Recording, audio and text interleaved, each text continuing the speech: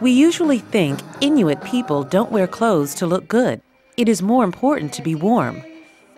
In the Canadian province of Nunavut, in the capital city of Iqaluit, we can see that this is not true. It's high fashion in the high Arctic. Beautiful jackets, coats, sweaters, dresses, coats.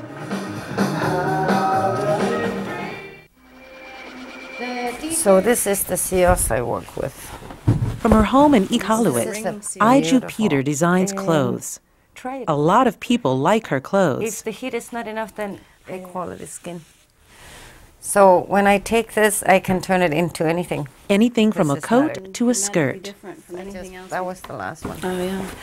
This one was taken from a southern-made vest that my sister had given to me. This is just so beautiful. This is the signature of the North. The Inuit still use sealskins, but they also use modern materials like wool, cotton, and synthetic materials. However, they still use traditional designs. One of the most important is the amate, a jacket with a pouch for carrying a baby. Women slip the baby over their head. There it is inside the pouch. And you're free like a bird, you can do whatever.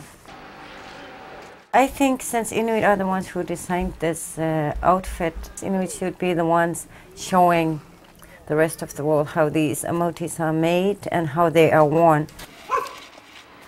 Because they are worried about the killing of baby seals, the U.S. and Europe banned the sale of seal fur. And this is how you, this is We weren't doing that, of course. And to this day, we don't do that. We use every part of the seal. We eat the meat, we use the seal fat, but we need to use the skin to make money. And it is, and it's not affecting the population. The seals are producing fine. But the Inuit say that the seals are not in danger. There are lots of them. They want to lift the ban.